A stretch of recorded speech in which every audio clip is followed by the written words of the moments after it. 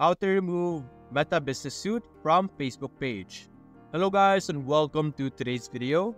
In today's video, I'm going to teach you how you can remove your Facebook page from Meta Business Suite. Let's get right into it. Now the first thing you're going to have to do is to look over here on the left side.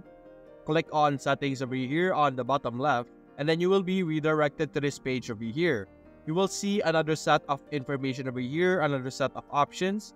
All you need to do is to click on business assets, and then you will be able to see all the different assets or different pages connected to your business Meta Suite. All you need to do next is simply click on the specific Facebook page that you would like to remove, just like this, and then click on the three dots over here. When you see these three dots, you will be able to see this remove from business account. And when you click this, you will be able to remove the specific Facebook page from your Meta business.